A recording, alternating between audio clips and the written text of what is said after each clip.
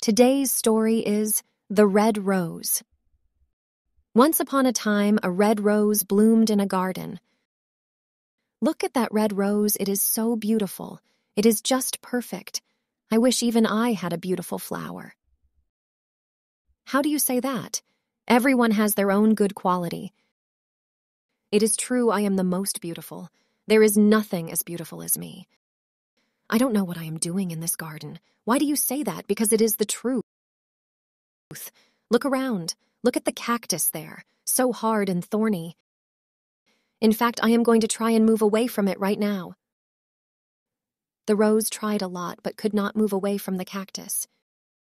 You are so proud of yourself, but you forget that you have thorns too.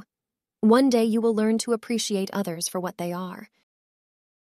It is okay, sunflower.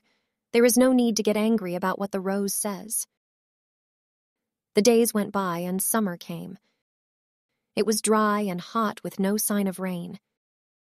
The rose was the most affected by the lack of water. But it often saw birds go to the cactus and dig into it with their beaks. What are they doing to the cactus?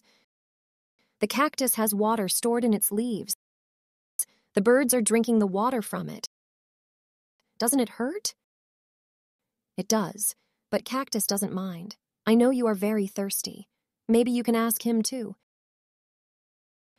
Humbled by what it had just learned, the rose asked the cactus if it could have some water too. I am very thirsty. May I please have some water? Of course. Why didn't you ask me earlier? You can drink as much as you want. The birds will bring it to you in their beaks. Thank you so much. The rose's pride was now broken.